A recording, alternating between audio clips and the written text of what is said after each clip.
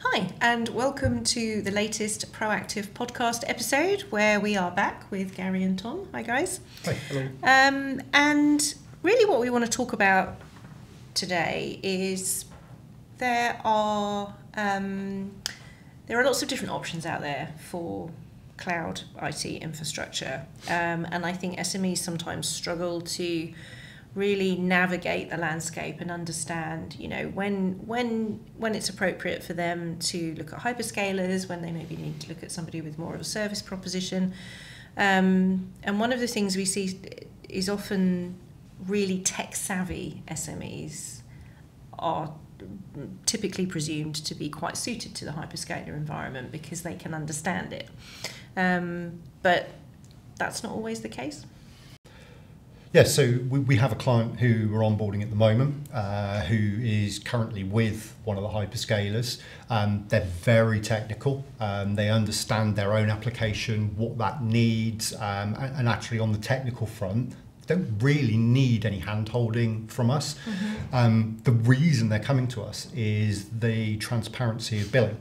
Right, okay. So a great quote that they've given me is that this particular hyperscaler's cost calculation spreadsheet may as well be a random number generator, because it is so complex that you need a finance degree to work out what your next month's bill is going to be. Mm-hmm. Whereas with us, we've got a very, very transparent billing model, and it's very simple to understand. Mm-hmm. We basically break it down for them step by step. So before they agree, sign anything, they know exactly what they're going to be paying for. Mm-hmm. Right from the different sorts of infrastructure, they're going to get to the services that we're providing, and they can see it in one place. Yeah. It's there, it's clear, they know exactly what it is. They don't have to spend any time thinking about that or worrying about that because we've told them up front exactly what they're going to be paying. Yeah, including the resources, I guess, because that can often be where hyperscalers get a bit out of control. And then if we're going to increase anything or something's going to change, we're going to talk to them about it beforehand as well and discuss the changes so they know exactly where they're going to be. Mm-hmm. And then if they've got any questions afterwards, as we move through the process with them, they start off with me and we'd have the discussions and they've gone live and things change, and we move on to our client success manager, Claire, who then takes over. So if they've got a question, they come back to a human. Yeah. And whether it's me because we put it together in the first place or whether it's something from onwards, then Claire will be able to discuss it with them, just to keep it easy for them and keep their mind at ease that they're not going to be paying for things that they don't know what they're paying for or why. Yeah, it takes all the stress out, doesn't it? Because it's when you've got unpredictability of costs, especially for an SME, that can be quite painful, because for that SME, that fluctuation in cost could represent quite a big margin. And if their invoices are coming from different areas as well, so they've got several invoices for several different things, ours is all put into one place that they can see it with ease. And a few of the customers have said, actually this is perfect for us because we're not spending time like accountants. We're concentrating on developing our business. Yeah. This is what the feedback we're getting from. We just make it so simple for them. Yeah. That's always one of the common objections to journey to the cloud for a lot of SMEs, is the fear of spiraling cloud costs. Mm-hmm. With our solutions, you can very clearly see what they're going to be. You've got the ability to calculate, if you want to up some resource, the unit costs. So you know that this is going to have an impact in this direction. And again, we're here to support during that. Yeah. It removes that fear.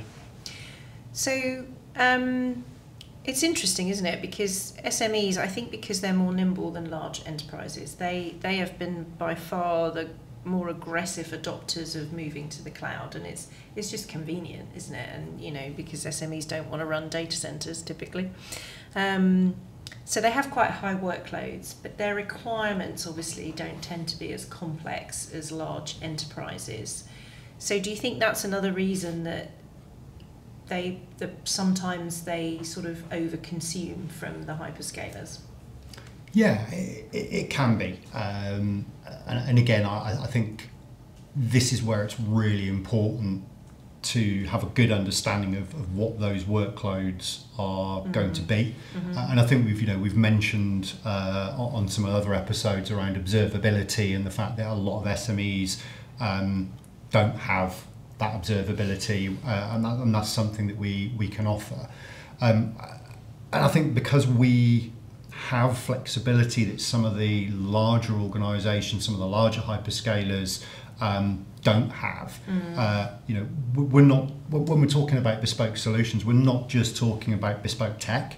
We're talking about operating processes. You know, a couple of examples when it comes down to resource management is we have some clients who, if we notice that we feel there's going to be a need for additional resource, we sit down, we discuss it.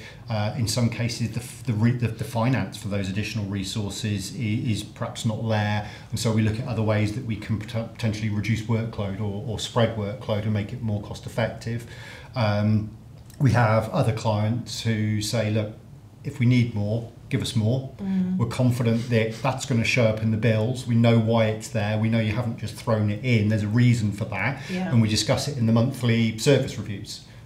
So again, we have that flexibility where we can adapt to how our clients want to work to a certain extent that you just don't get with the hyperscalers. And have you got any examples of where you've done that, where you've sort of had to look at bespoke requirements? Yes, so we have one particular client who have a bespoke application that they provide to their clients. It's grown and been developed very organically. And what we've discovered along the journey is that you know, the initial solution, whilst it was providing them what they needed, once we've been operating for a couple of months, we noticed that there were perhaps some efficiencies that we could make. And so again, you know, we sit down with the client, we explain what we found. We, in this case, noticed that we were seeing some resource spikes in a particular area. When we looked at what those were, we discovered that actually they would have been better suited to being stripped out to a separate, lower cost piece of infrastructure, which in turn then meant they could be running 24 hours as opposed to a set period of batch processing. So it meant adding in additional infrastructure into the solution, but the end result has been that there is no longer a very small window where all these batch processes can take place, because you're not then concerned about the resource taking away from other things that are needed in the working day, so on. So we've managed to work with that client and to help them, I suppose, tune their solution to better fit the actual needs. And I think, with that particular client as well, it's not been a case of we're just making all the suggestions. They're coming to us with suggestions that suits their business, and we're open to all that as well. You know, it's not like, well, no, this is all we do and that's all we can do. It's like, do you know what? We're not sure, but let's figure out a way. We've got a team behind us of the people that are looking at the solutions that can come up with all these different suggestions, and between us and the client we get exactly what they want, rather than just saying, no, you've got to do this, or we can only do so much. It's like, right, let's get to a solution that suits everybody and mostly benefits the customer. And I think that's again another kind of key difference between us and some of the hyperscalers, in that we have equal technical resources to the vast majority of the hyperscalers, but unlike the hyperscalers, those resources are accessible and usable by our clients. So, you know, it's the age-old adage, isn't it? If you're phoning a service provider and you get through to an IVR system, just press 2 for sales, because eventually you'll get through to a human. That's what I always do. Everybody does, right? Because you know it's the only way you're going to get to speak to an actual person.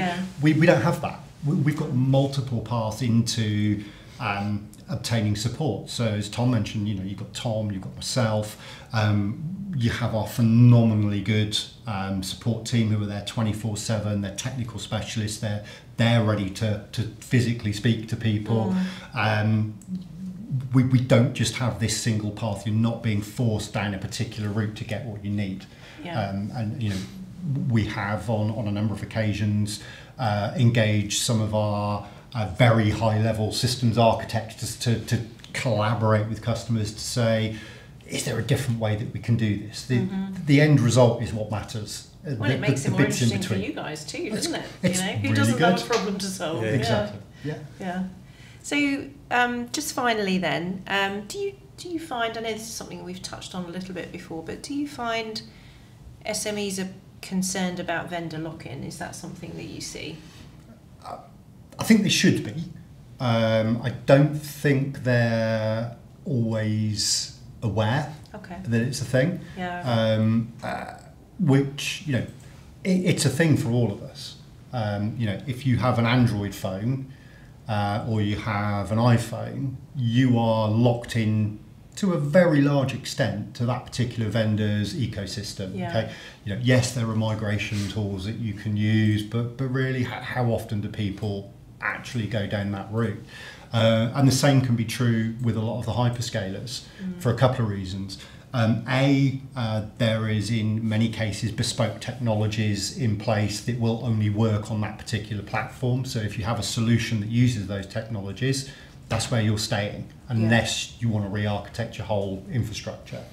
I think another area where there is distinct vendor lock-in is with skills.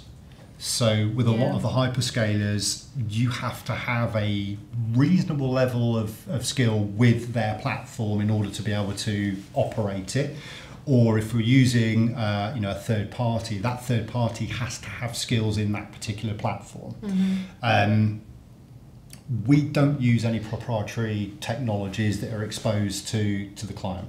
So skills that exist within their organisation are just as applicable on our platform as they are on, say, on-premise solutions. The solution that you get is transferable. So, you know, if you ever came to a point where you thought, do you know what, I want to go somewhere else, not only is that possible with our platform, we'll help you do it. So again, we're wanting our clients to stay with us for the right reasons, as opposed to kind of forcing them by stealth, by kind of giving them this shiny new feature that's great, but also means you can never leave. And I think when we speak to them as well, there's concerns that they can't do that because they won't know how to do that, and they won't know how to use the new stuff that they're using. And we will again talk them through on how to do that. And we had that recently with one that was like, oh, we can't do that because we're used to this. So, well, actually, this is an easier way, and you'll see it's an easier way once we show you. Once they go, you know, that initial change. And a little bit of training on how it, and all of a sudden it's like, all right, actually, there was no fear there. But a lot of them as well don't know that they can sort of chop and change, if you like, because they're just used to what they're always being told or expecting. So I know I said to finish up with the last bit, but actually I'm going to add a little bit more in. To finish up properly this time, if you've got an SME founder who is looking at, either a hyperscaler or a more proactive service like ProActive, clues in the name, what advice would you give them? For me, it's around transparency. Is a big one, right? So the word managed is a very broad word, right? So always check how transparent is the provider with what you are and what you're not getting. Everybody will talk about what you are getting, not many people will talk about what you're not. We're always very clear about where the demarcation points are. We've spoken about costs. You need to be able to understand your invoicing and what you're paying for very, very easily. And I think the biggie for me is how easy is it to contact this organisation? You know, can you get in and speak to a person? Do they have the option where you don't have to speak to a person, or you can just self-serve? You know, have a look at all of those things. And what your preference is around that, I guess. Absolutely, yeah.